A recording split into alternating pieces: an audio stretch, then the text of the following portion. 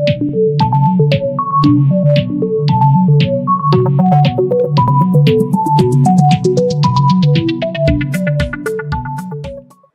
guys, and welcome to lesson 12, Basic Trigonometric Identities, part 2. In this video, we're going to discuss sum and difference identities. Okay, so to start, we need to have some few concepts first. So first, to prove that these identities are true, so we need to prove first if these identities, sine A minus B and cos A minus B, what will be the identities of these two? What will be equal to? Okay, so we'll try to look for the answer of this, and we can actually know or try to find the equivalent value of this using the concept of the unit circle. Okay, so what do we know about the unit circle? So for example, if we have a unit circle, okay, so we know that the radius is always 1 because it's called a unit circle, meaning having a radius of 1. We also know from our previous lesson that x is always, in the unit circle, it's always cosine of the given angle. In this scenario, we have A and B, okay? And we have y be the sine of the given angle. Okay, so let's try to illustrate. So let's change color first. So if we have a unit circle, okay, let's say we have a given angle. Let's start with B. So this green here is our angle B. Of course, we have a circle. I'll draw the circle. Okay, so if we have a circle, yeah, that's it. It's a circle. Okay, and this is a unit circle. Okay, remember that this is a unit circle. So we can say that the radius is always 1. Hence, this is 1, this is 1, and this will give us a coordinate. Let's name this one as P. Okay, coordinate of 1, 0. Because that's the units. It's a unit circle. It's 1. Okay, and of course we don't know the value of here. However, we have the angle beta. So we know, let's say this is point Q. So we have xy for the coordinate, and looking at our concepts here, we know that x is cosine of the given angle. So we have cosine of beta, or B, sorry, and y will be the sine of B. Okay, so that will be the first angle. However, if we try to add another angle here, so let's say we have an angle here. Okay, so this angle here is from the initial side to the terminal side, and of course this is 1. Terminal side, distance of the terminal side from the center is 1. So let's name this one as A. Okay, angle A. So this will give us, so Q, PQ, then let's have this as our R. So R is cosine A sine A. Okay, now looking at the intersection between these two, the angle between A and B, we will notice that, let's change another color. We will notice that we can actually have an angle here. Okay, and this angle here is actually A minus B. Okay, so to find the intersection between A and B, we subtract the angle, so we have A minus B. Okay, and there's a distance between Q and R. So let's name this one as D1. Okay. Now take note that we can translate or move this triangle here in such a way that will touch our standard position, our initial side. So it's at 0, 0. So I'll try to draw another unit circle here. Okay.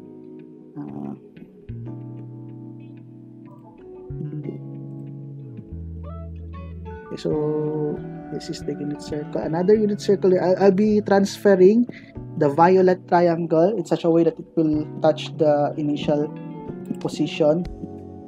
Okay, I'll try to draw. So this will be our violet triangle. So let's say it's about something about like this. Okay, so we know that this is already A minus B. So I just translated or moved. Okay, I'll move in the triangle. So this will be the triangle now. Okay, so we know this is still P, which is 1, 0. So we have now a new position. So let's call this one as S. And this S contains cosine of A minus B, sine of A minus B.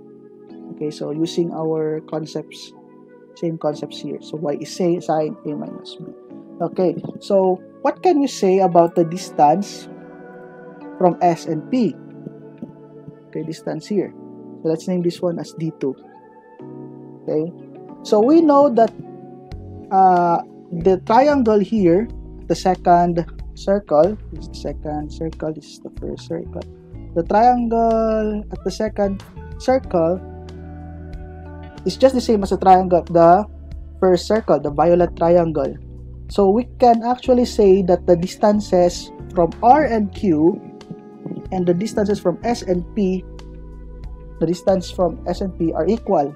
Okay, they are equal. So D1 is just D2. D1 equals D2.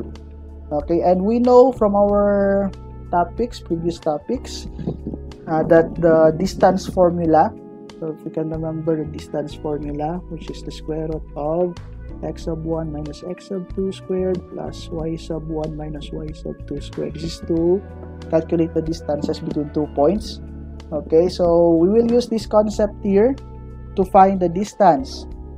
So what will be our distances? So for D1, we have our points here. So we'll have the square root of, okay, so we have x sub 1. So let's say that our R will be the first point. So this is x sub 1, y sub 1, Q would be x sub 2, y sub 2. Okay, so we will have x sub 1 is cosine of A minus x sub 2 is cosine of B squared. Okay, just step. Then plus y sub 1 is sine A minus sine of B quantity squared. Okay, so that will be our D sub 1. How about D sub 2? So D sub 2, we'll use the second unit circle. So from S to P, so let's have our S be our first point. So this would be x sub 1 cos A minus B, so x sub 1, y sine A minus B is y sub 1. Then our 1 will be x sub 2, 0 would be y sub 2. Okay, so square root of x sub 1 is cos quantity A minus B minus 1 squared, because this is 1 here. So sine A minus B minus 1 plus sine A minus B minus 0 quantity squared. Okay, so that is our distances using the distance formula. Okay, so let's try to simplify both sides. So obviously we can cancel out the square root because you can square both sides, so there will be no more square root, and expand the terms. So we're going to expand the terms.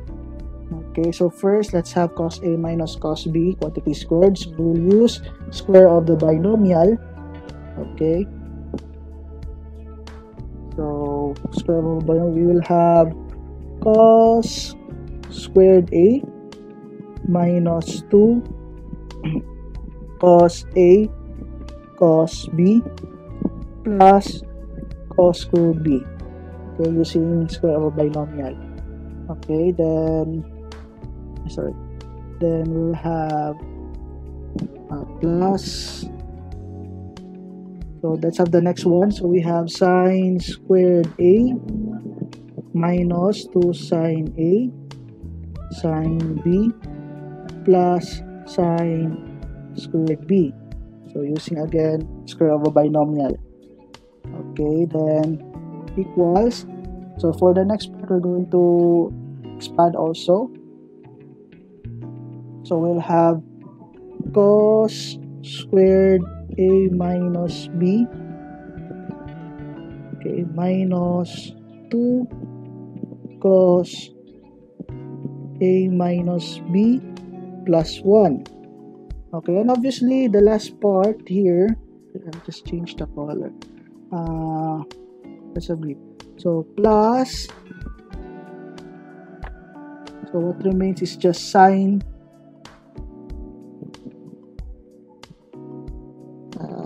a minus b squared. Okay, because sine a minus b is just 0. Sine a minus b minus 0 is just sine a minus b squared, right? Because of this squared here. Okay, so after this, we'll rearrange. Okay, so in rearranging, let's try to review your prior knowledge from the first identities. We know that, I just write it here, we know that sine theta squared plus cos squared theta is 1. Okay, so here, we know that from our Pythagorean identities. So checking our given, we can check pairs of sine and cosine. So first we have sine squared a plus cos squared a.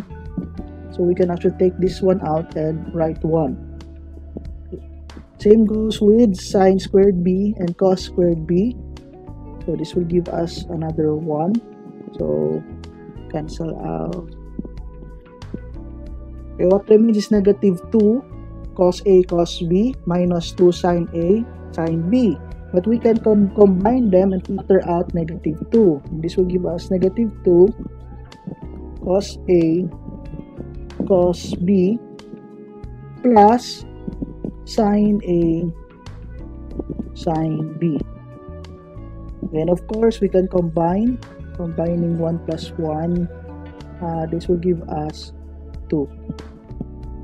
Okay, so let's continue here. So on the other side, we have cos squared a minus b and sine squared a minus b. So again, Pythagorean identities, they have the same angles. Okay, so this becomes 1. So we'll have 1 here. Minus 2 cos a minus b.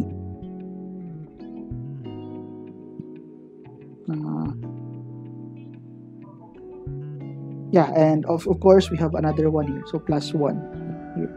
And we know that we can combine, so 1 plus 1 is just 2, so we will have 2 here. And of course, if we try to simplify this 2, okay, we can cancel out 2 because using our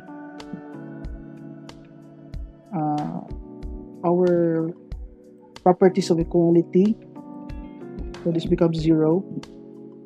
So we can divide this one by 2 both sides. So divided by, actually it's a 2 but negative 2, divided by negative 2, so cancel out negative 2, and this will give us our final answer. I'll just write the final answer here. It is this one. So what will be the final answer? So the final answer is cos, cos A cos B plus sine A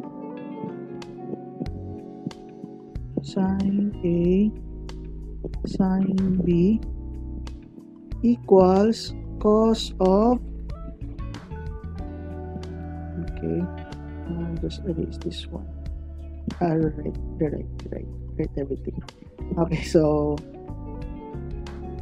we will have cos A cos B plus sine A sine B equals cos of A minus B. And this will be our first identity. Okay, so we know now what is cos A minus cos B. Okay, so we have now our first identity. So we have cos A minus B is just this here.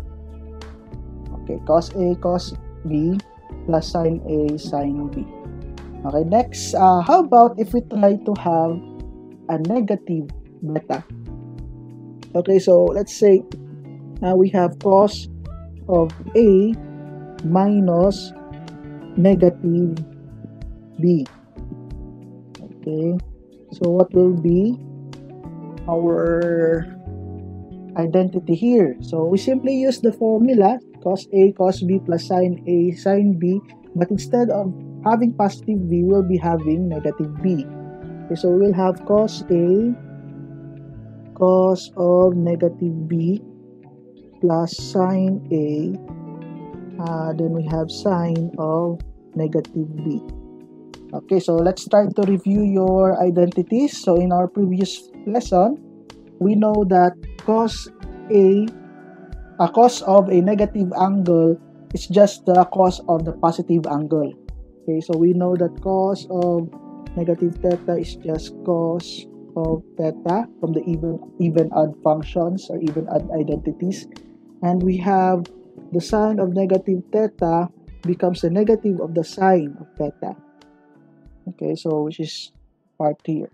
Okay, using these concepts here, so we can say that cos A and our cos negative B is just cos B plus sine A.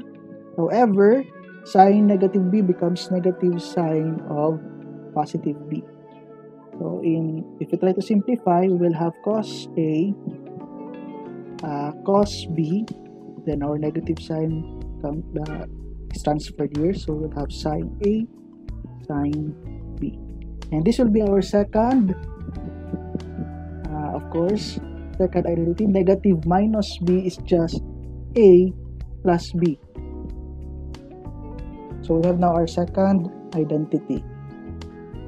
Okay, so we're now done with cosine, but how about sine? Okay, what is sine A plus B and sine A minus B? So first we need to review. So we must remember that there is a close relationship between cosine and sine functions. And in fact, the two are just functions which are shifted. Okay, shifted from one another. So for example, if we have a sine, so the red one is sine. Let's have this function here, sine. Okay, so this is sine theta. And if we have a cosine theta, so let's say this is cosine theta. The blue one is cosine theta. Okay, so this is cosine theta. So we must remember that if we try to shift cosine, okay, if I try to move cosine in such a way that it becomes shift it to the left, so it's in such a way that it becomes this one here. So we shifted it by pi over 2. We move it by pi over 2, and this becomes pi over 2 minus theta. Okay, so this gives us the idea that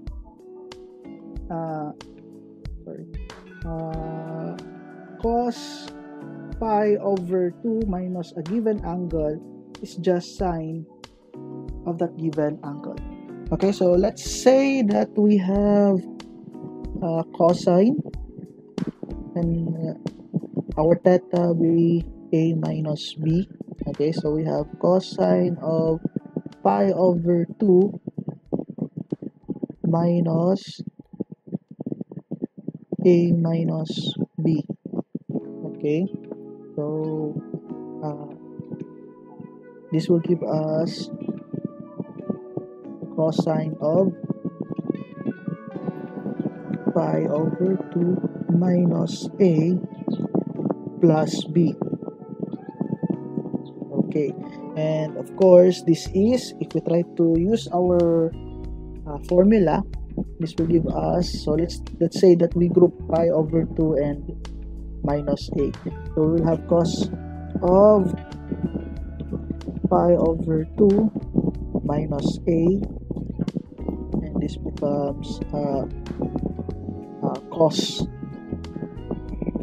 b, and since this is plus, okay, this is plus, so we will have minus sine of pi over 2 minus a sine b. Okay, so let's try to erase this. Okay, here. Remember that cos pi over 2 minus a, using this concept here, so we will have sine of a cos b.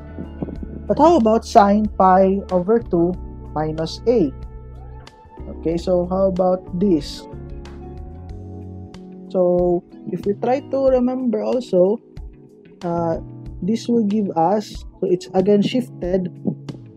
If sine pi over 2 minus a is shifted, so this will also give us sine pi over over 2 minus a given angle will be cosine of theta.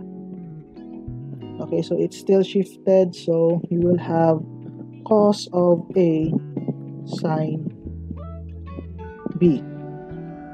Okay, and remember, this is actually, okay, so this is actually sine of a minus b. Okay, hence we have our third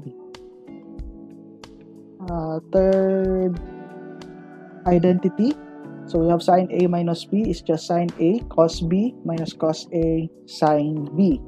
And of course, if you try to apply this same process, so instead of minus we have plus, so this becomes sine of a plus b equals sine of a cos b plus cos a sine b.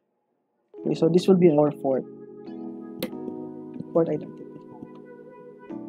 Okay, so we're done with sine and cosine. Now we have also tangent. So in tangent, we can actually apply our concepts, our previous concepts in sine and cosine. So for example, if we have tangent of a plus b, we know that this is tangent is sine a plus b over cos a plus b. Okay, and simplifying this further, so we can apply 3 and apply 2. So we will have sine a cos b plus cos a sine b all over cos a cos b minus sine a sine b. Okay, so we want to have tangent, so we're going to multiply factor here. Okay, so to cancel out. Okay, so what will be the factor? So our goal is to have tangent. Okay, so to simplify, we need to rationalize. So what is rationalization? We're going to multiply a factor. We rationalize. So take note, we have signs. So we have sign here. So remember, in our quotient identities, we know that tangent theta is sine theta over cosine theta.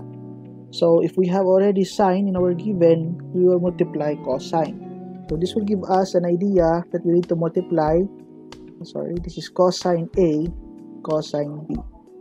So of course, if we multiply cosine A, 1 over cosine A, cosine B in the numerator, we are going also to multiply 1 over cosine A and cosine B in the denominator because we're multiplying a value of 1. Okay, so this will give us sine of A. If we try to distribute, okay, distributing in each term, Okay, so we will have sine A cos B all over cos A cos B plus, so we have the next term plus here, cos A sine B all over cos A, okay, cos A cos B all over cos A cos B all over cos A cos B minus sine A sine B all over cos A cos B. Okay, so observing now our result, we can observe that we can cancel some things. So cancel cos B for the first term in the numerator, cancel cos A, then we will have cos A also in the denominator, and here we cannot cancel anything at all. Okay, but we know that we can separate this. Okay, we know that we can separate this. We have sine A cos A. So what will be the result? So the result is we have sine A cos A. Take note, sine A cos A, they have the same angle, so we will have tangent A. And then plus, then we have sine B over cos B, which is tangent B, as per our quotient identity, all over cos B and cos A over cos A, cos B also cancelled also. So we have 1. This is equivalent to 1. Okay, minus, so take note that we can separate this. So we will have sine A cos A, which is tangent of A, sine B over cos B, which is tangent of B. Hence, we have our fifth identity. So we know that tangent A plus B is just tan A tan B over 1 minus tan A tan B. Okay, so these are the complete list of the identities. So by the way, for tangent, if we change the sign, so using even odd identities, of course, tangent B, so if an angle is negative B here, so it becomes negative also. So they just change the signs, okay, for A minus B, tangent A minus B. Okay, so there is actually a shortcut to remember this. Okay, we can have for sine, and we have a shortcut for cosine also, and we have a shortcut for not really a shortcut, but something to help us remember tangent. So for sine, we can have an acronym, or what do we call this, a rhyme. Okay, so we have sin cos cosine. Okay, if it's sine, it's sin cos cosine. Sin cos cosine. Okay, just remember that the signs are the same. Okay, for cosine, it's cos cosine sin. Okay, so for cosine, it's cos cos sin sin. Okay, so for example, cosine of theta plus beta, it's just cosine cosine then sine sine. Just remember that for cosine, the signs are reverse. The signs are reverse. So if it's plus, it becomes minus. If it's minus, it becomes plus. Now for tangent, we can actually have tan tan. Okay, tan tan, then at the bottom we have 1 tan tan. So only tangent has a numerator and a denominator.